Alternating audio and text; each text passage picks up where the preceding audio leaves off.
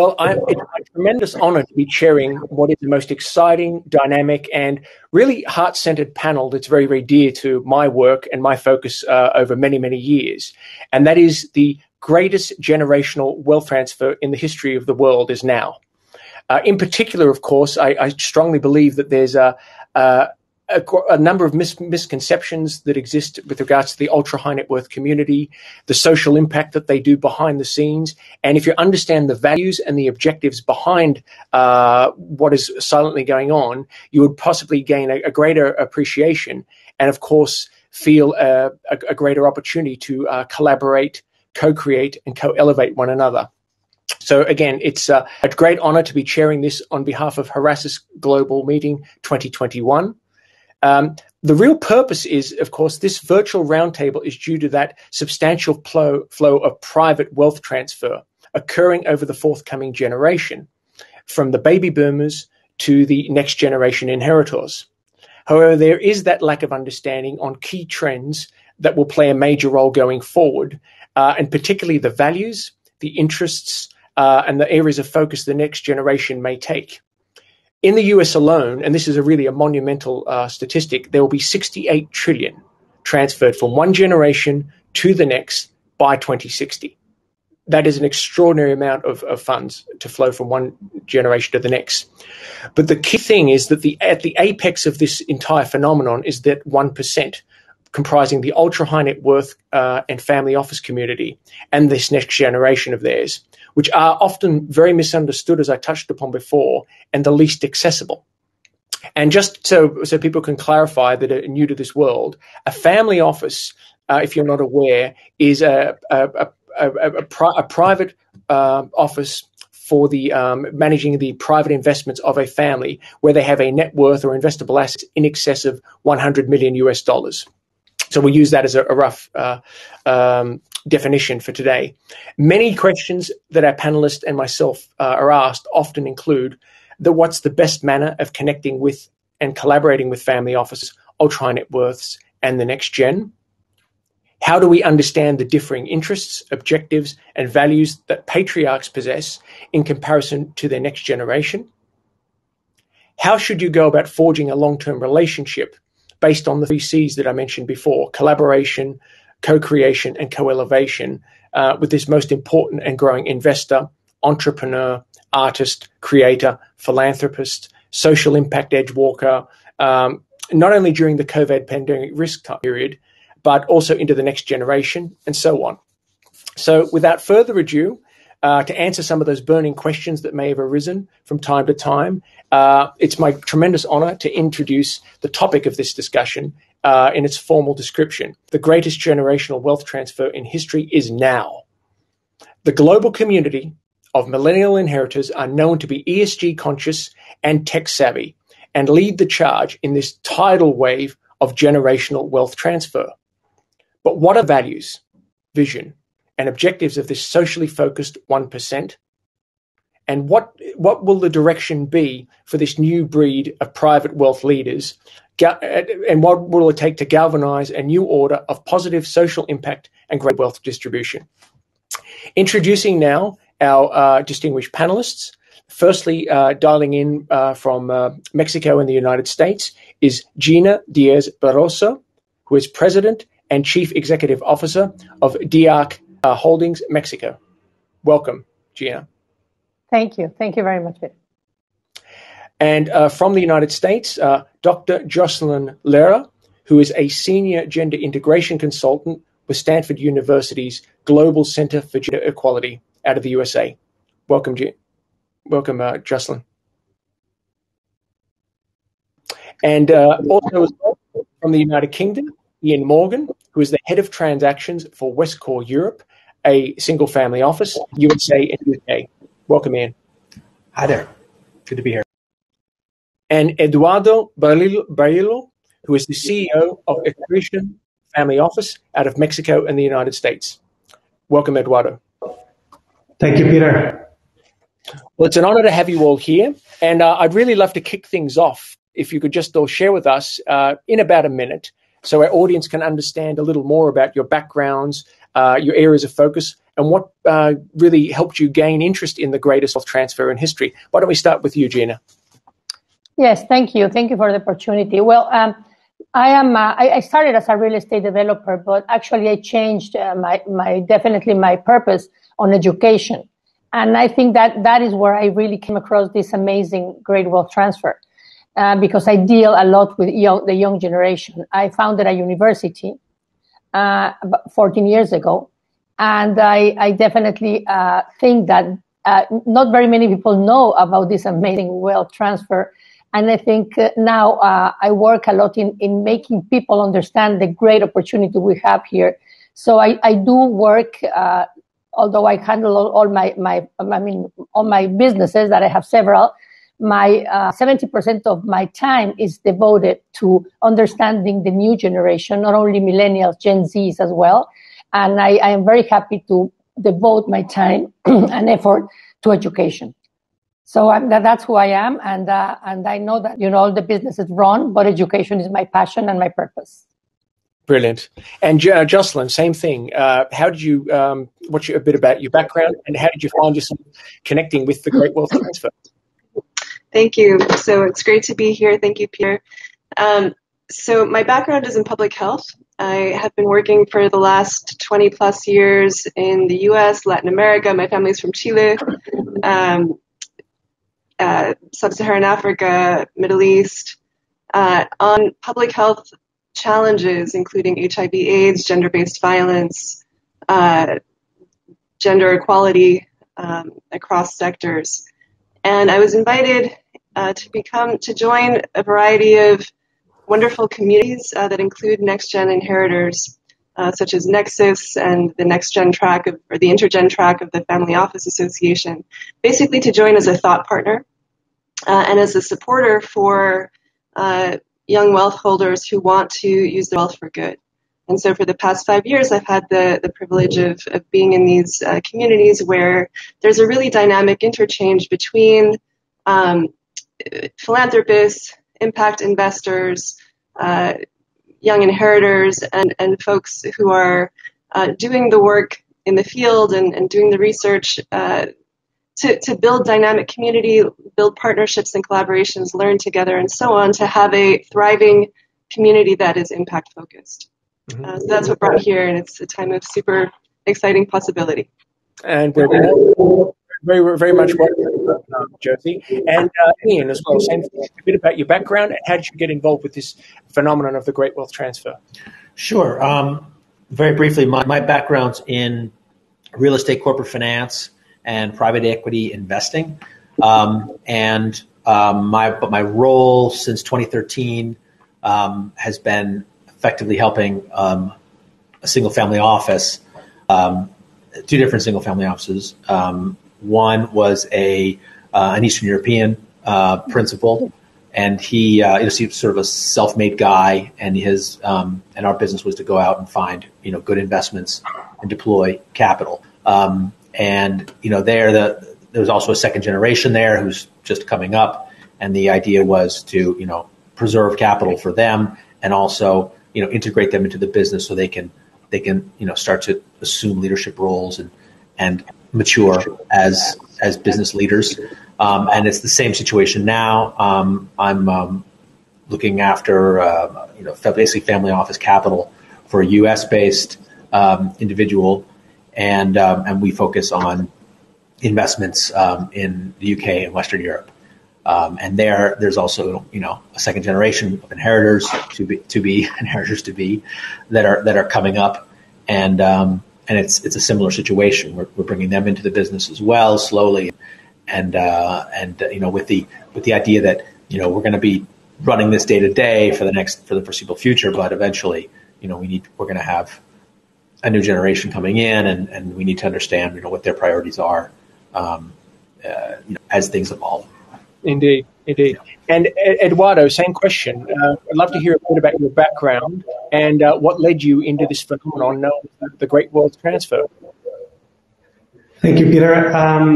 Well, my background is primarily in technology and finance, but with a big passion for the arts. And for me, it's very important to relate with other leaders that are looking to collaborate and committed to advance positive social change.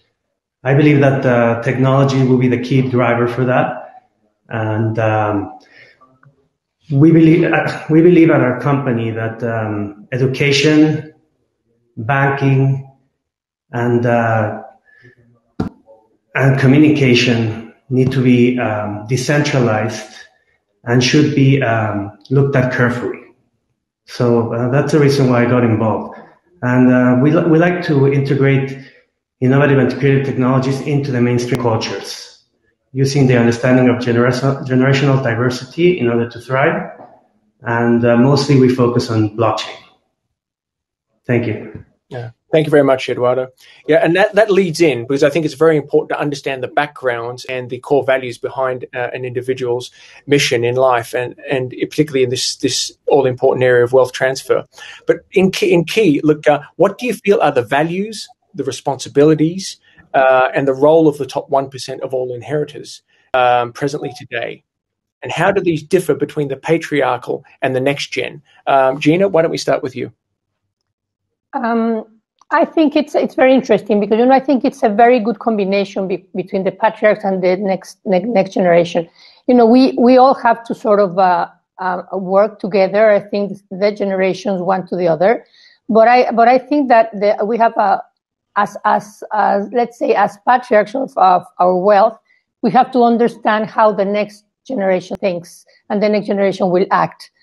We don't. One of the things that I find difficult is when these creators of wealth, let's say, want to put the same way as they think to the next generation, and want to control exactly what they do in order to give the funds to the next generation and to see what they're doing. I think they are brilliant. I think the next generation are brilliant, and I do think that although experience, which is basically what we can leave to the next generation, our experience, the way we dealt with the problems that we did, the way we created this wealth, that's a very important thing that we could inherit, much more important than actually the funds. But I think we should let them do and help them through this way, this path, and let them act the way they want to act with our help in experience, not our control with the money, because that's something that needs to be, in my opinion, that what kills. I'm very much into Eduardo's. I started my life as a creative person. I studied design. My university is design, media, and technology, and now obviously I work with. It will come later, but now my other passion is women and diversity. So I do think that we have to let them act and forget that we control. Money does not control, and I think that's something that patriarchs need to think, and the next gen need to feel. That we're not controlling, we're let them act, and let them literally change the world because they are capable of. So that's my thought.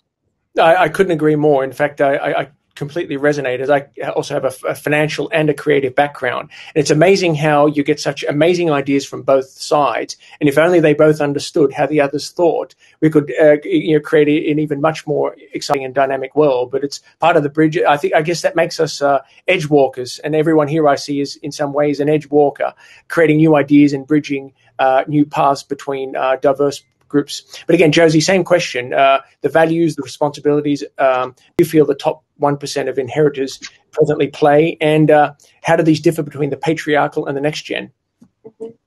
Well, so I can speak to what I've encountered in these communities that I've been part of. I see a huge desire to be fostering positive social impact. I see a sense of responsibility to critically examine the legacy of their families, the ways in which their families generated the wealth to begin with, and then thinking critically about the work that they want to be doing in the world themselves personally, through their philanthropy, investing, through their daily work. And in many cases, I've seen friends who have a desire to shift the legacy.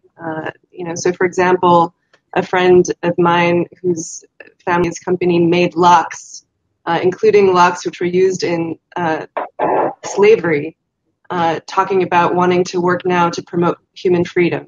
Another friend whose family made their wealth with oil, talking about going from oil to soil, and he now works in regenerative farming and and so on. And so I think that it's important, on the one hand, to acknowledge that there's more progressive values, probably more of a social impact theme in young inheritors. But we also, I think it's important not to assume that all young inheritors will have that type of goal automatically. And I think it's really important to continue building these kinds of supportive, dynamic, impact-focused communities that can bring inheritors together with folks who are working for social change in different spheres, to have that cross-pollination and to continue supporting the growth of that culture of valuing social change and impact work.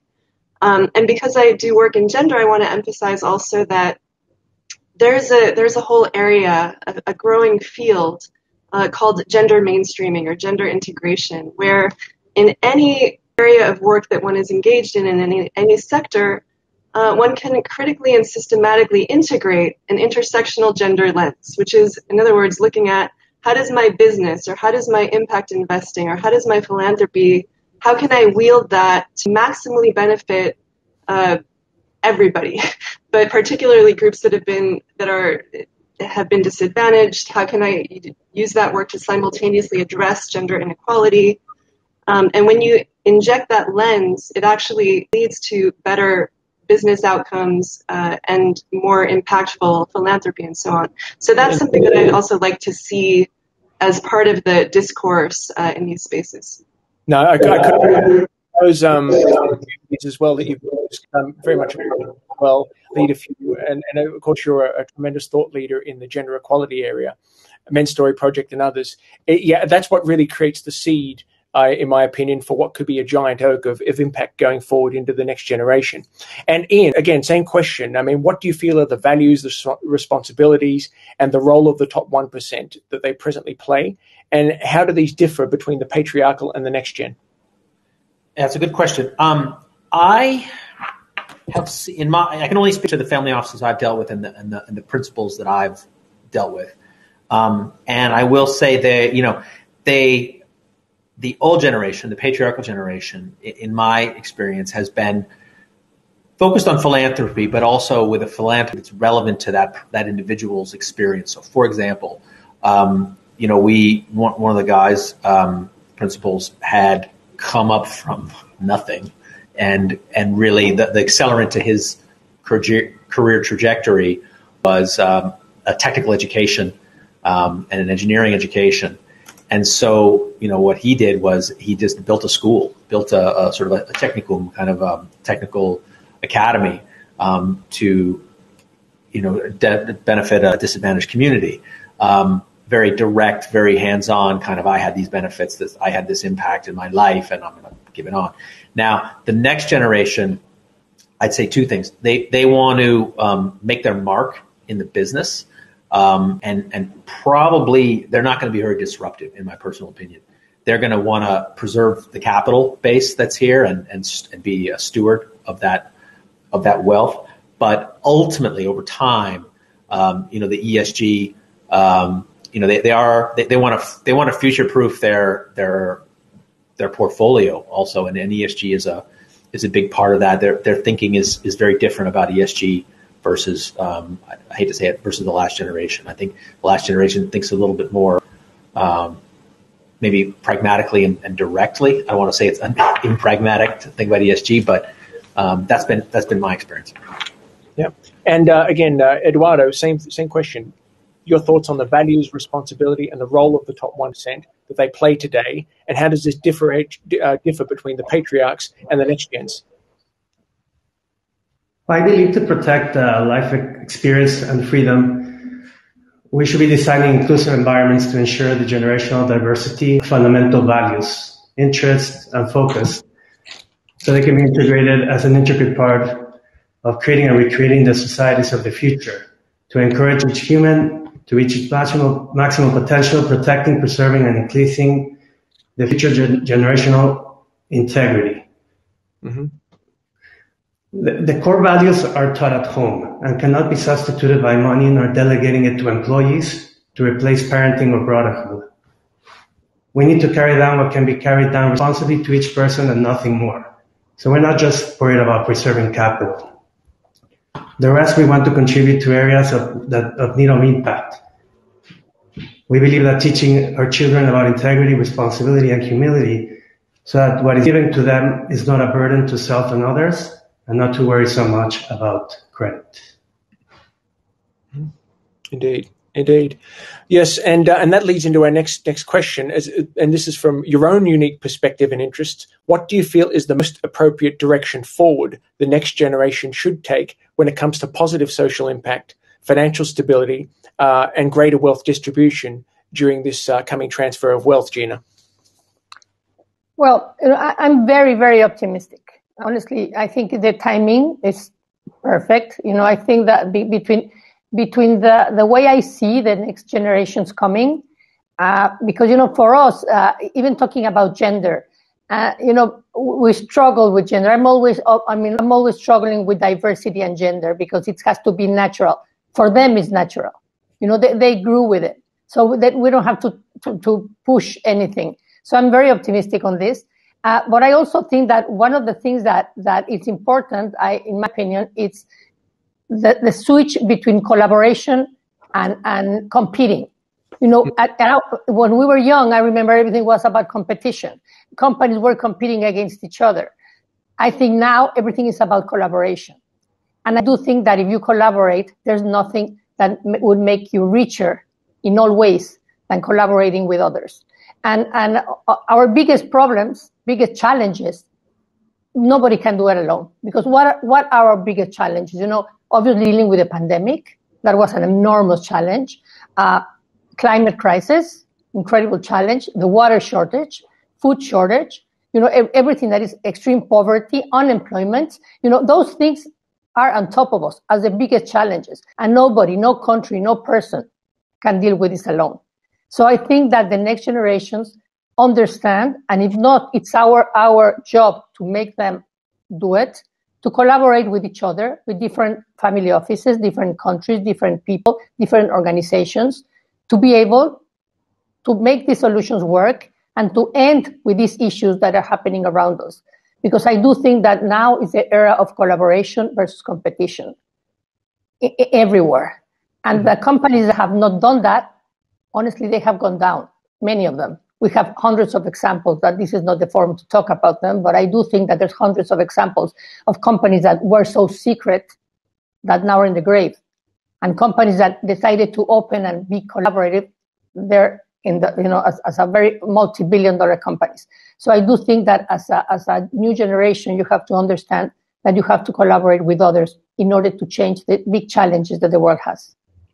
No, thank you very much, Gina. And same question, Josie. I mean, from your unique perspectives, what do you feel is the most appropriate direction forward the next gen can take when it comes to positive social impact, financial stability, and greater wealth distribution during this great wealth transfer? Thank you. Well, so I think part of taking strategic action in the world, again, is incorporating this kind of intersectional gender lens to analyze any kind of initiative that you're working on. So my role on this panel is to bring this piece of the perspective. People question, how can we, gender integration sounds so amorphous or confusing, or is there measurement? Are there metrics? And so what I want to emphasize is that integrating attention to gender, to looking at who has been systematically disadvantaged, and what are the dynamics and the needs of those different communities. When you build that analysis into your work, be it philanthropic giving or design of programs, or also thinking across the value chain of a company, right? You can always be thinking about how can we maximize the benefits to promote gender equality in terms of our hiring, our staffing, our board representation. What kinds of products and services can we be creating to maximally benefit people? What are the internal policies of our business? Who are we funding philanthropically?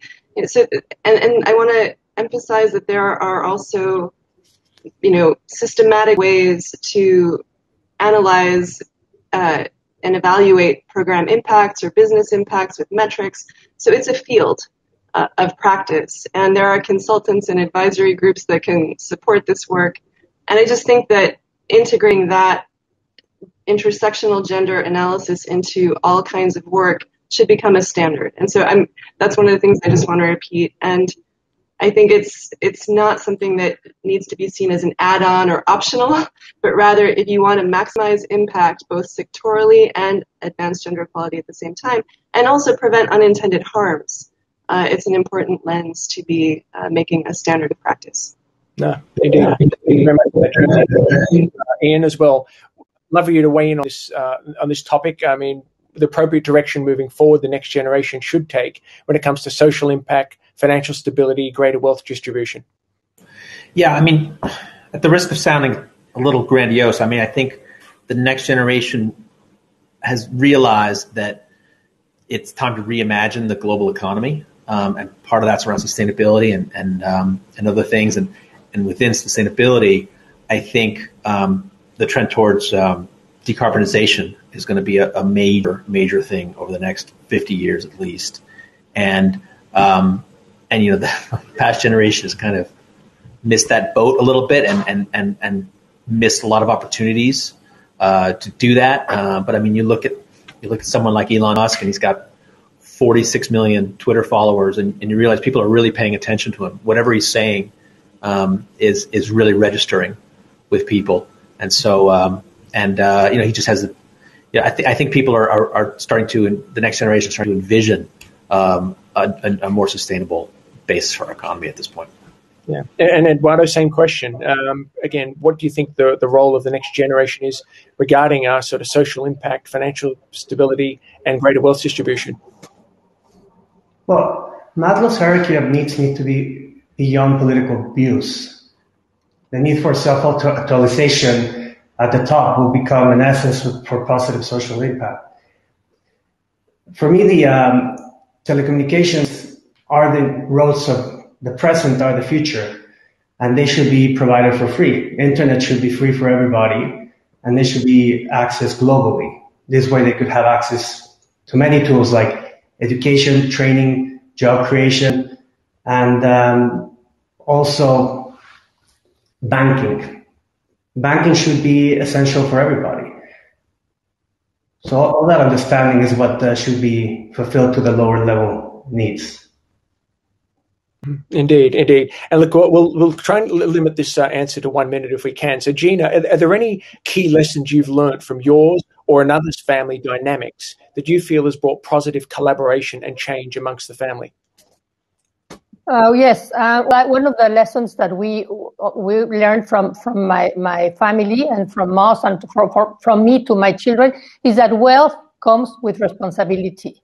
It's not only receiving money; it's receiving a great deal of responsibility. And also, an important thing is that you have to understand the difference between philanthropy and impact investing. Mm-hmm. Because I think now is the time to really put yourself into the impact investing shoes. Besides our philanthropy section, now it's a very important opportunity to invest in impact investing, and that doesn't mean you're not going to get a return. You're going to get the same return as if it was an impact, but you will do good for the world. So those are two lessons that I learned, and I'm teaching to my next gen. Same thing, Jocelyn. I mean, your observation. All the different next gens and families that you've encountered. I mean, as far as the family dynamics is concerned, what do you feel has brought positive collaboration and change amongst the family? I think that when young people act in accordance with their values, sometimes it can bring other family members along who maybe weren't as sure about it initially. So young people can inspire the older generation. One nice example of this is an initiative called Bank Forward, which is an initiative of some Rockefeller family members. And they actually formed an organization that's advocating for major banks to divest from fossil fuels. And this is a family that is Standard Oil. So that's just one example of young people leading, and they've brought some of their older family members, along, and that's one nice one. There's another friend who is working on a socially conscious film business with her mother, and so they've become even closer now that they're working together. So working in mission-driven initiatives together can lead family members to become closer. Indeed. As far as the family dynamic that you've been a part of, what do you feel has brought positive collaboration and change amongst the family? Yeah, Ian. Oh, yeah, sorry. I would say giving the younger generation or the next generation, the chances, put them in leadership positions early, not really coddle them, and you might say throw them in the deep end of the pool and see what happens, and see when you've got multiple siblings, see how that goes, but give people areas of responsibility and let them run with it, because otherwise how else are they gonna come up and be stewards for the organization in the future? That'd be my 2 cents. Yeah, and brilliant. And same question, Eduardo. I mean, what do you think in your family dynamics has brought positive collaboration and change amongst the family? Well, I mean, in terms of collaboration and responsibility, we teach that at home with our children. So they're always doing stuff for the house and doing their own chores and helping with everything. And in the investment side, we've invested with very young entrepreneurs, and that is not just like throwing the money out there and seeing if it works. We have to handheld and be very, very involved because of the importance of the mission behind it. And we understand that things change and they need to show resilience, and we need to discover things. And when something's that important to us, we nurture it. Mm-hmm. Indeed. And that leads into our next question. What role does entrepreneurship, technology, social impact, philanthropy, creativity, a global outlook, and other endeavors, all these endeavors independent of the family, play in the lives of the next generation? And are the next gens given that freedom to explore these options by the patriarchal generation? Gina, let's start with you. I couldn't hear the last part because I listened to some echo there. So yeah, Eduardo, you may want to mute. Eduardo, you may want to mute. Thank you. Yeah, as I was saying, yeah, that's brilliant. It's just the role of entrepreneurship, technology, social impact, philanthropy, creativity, a global outlook, and endeavors basically independent of the family. Are next gens encouraged and given this freedom to explore these options by the patriarchs in your family or others you know? Yes. Well, in my family, it's a yes. I mean, I have 5 children, and they all have their own business. They all are entrepreneurs. They have content. 2 of them are content developers. They have a film company. They are the biggest in Mexico. And my other daughter has a tech company in Los Angeles. And another daughter is a design studio, pretty important in New York. So they all do their thing. I encourage them to do their thing outside of the family. And we also get together as a family business. We have an important family office, but they do their thing. And I agree definitely on let them go to the end of the pool, to the deepest. I love that thing, because I think that they have to see that they can do it. And you are able to see who swims better. Who is the Phelps of your family. So, so I think that it is important. And definitely, I don't like to have children very close to me and very protected. I like to see they are on their own, that they can, if they are hungry, they find what they can eat. If they're cold, they find the blanket. If they need a place to sleep, they will find it. And I think that's the way my children have been raised, and they all have successful companies. So I think that's the story of my family, and I definitely think that they should do whatever they are passionate about doing, with one thing. I said it before. Wealth comes with responsibility, values, and helping others. So that's something that it's tattooed in our family. Yeah, and same question, Josie. In 1 minute, if we could limit to a minute, if possible. What role does entrepreneurship, technology, impact, philanthropy, creativity, the global outlook, and these endeavors independent of the family play in the lives of the next gen? And are they encouraged and given the freedom to pursue these by the patriarchs? Well, what I've seen is friends who are doing it either with or without encouragement. So regardless of what family has to say, doing things in the world that express who they are. So most of my friends are supported by their families, but I do have some who've encountered resistance and are doing it anyway, and really beautifully and boldly building things in the world that reflect their values, which are more progressive and more impact focused. So, and I think that in any field one can work for good. Any field can be worked in for good.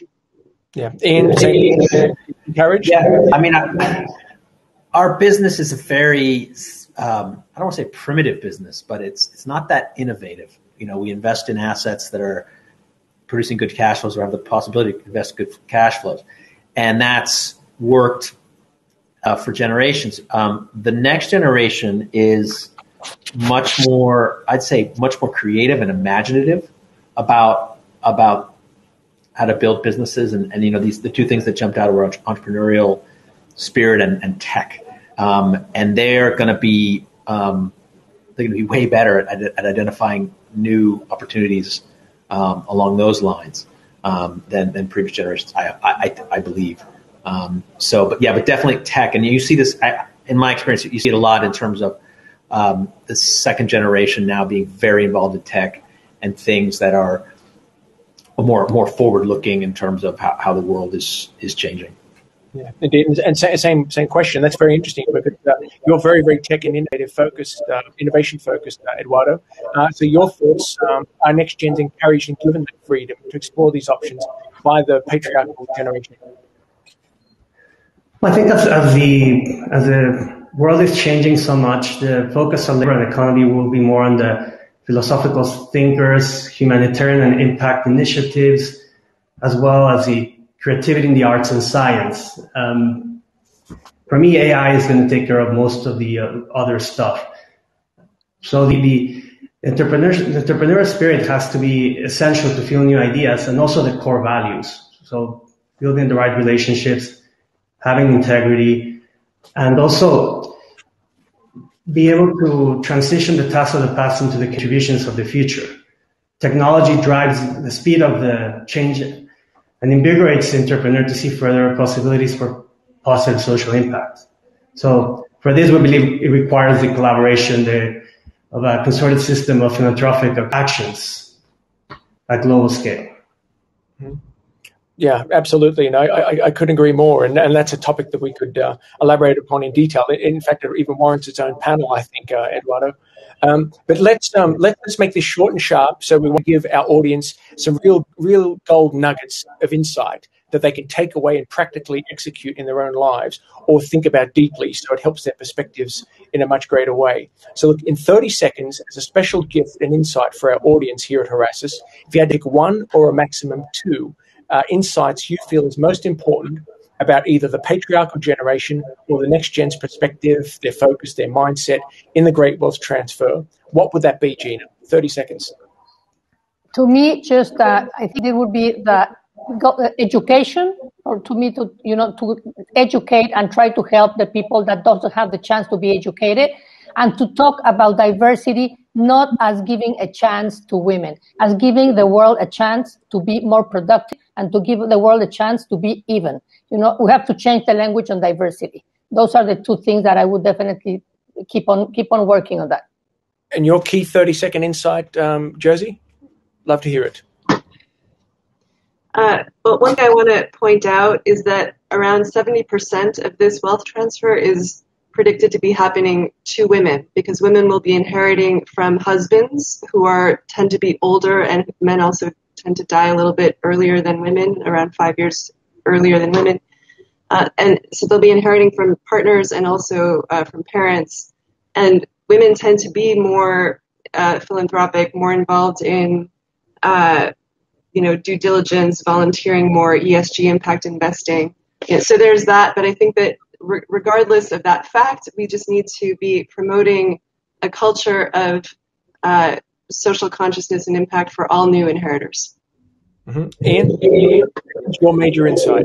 Yeah, I would say I would be focused on the patriarchal generation in that, my advice would be to be open to new ideas that the new generation are bringing, and to relinquish control sooner rather than later.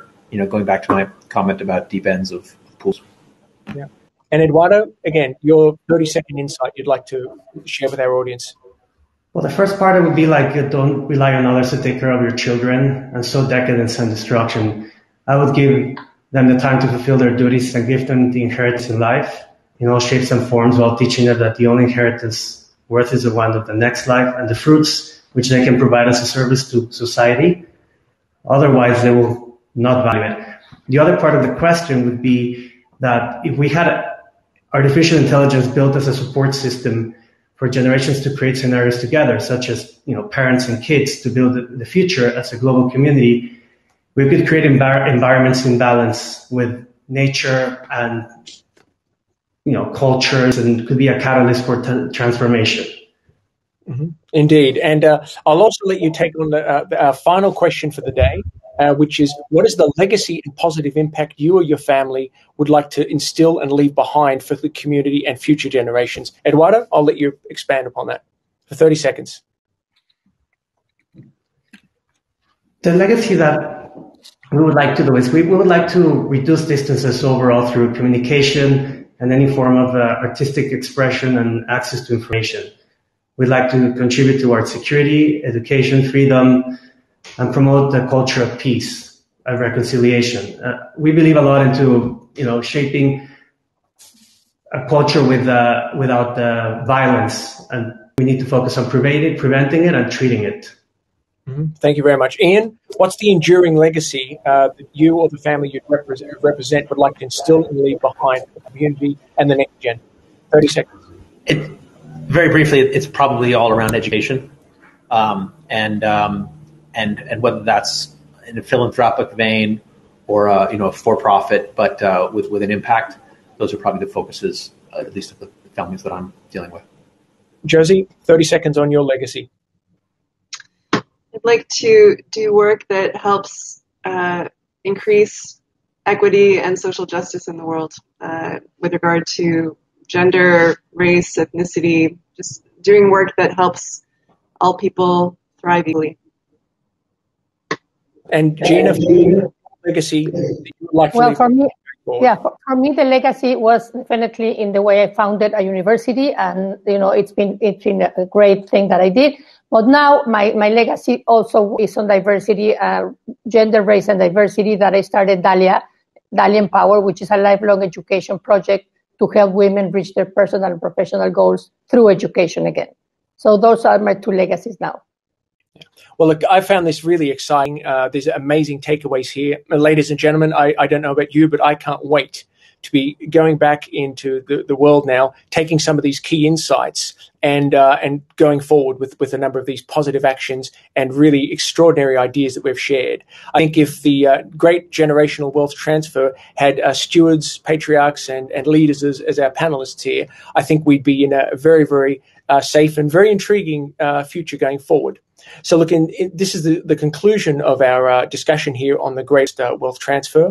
And in summary, you've basically gained greater insight into the perspectives on if the next gens, as the 1% of all inheritors, will lead to positive impact, financial stability, and greater wealth distribution, how the next gen differs to the patriarchal generation, the legacy and the positive social impact each wishes to instill for the community and future generations.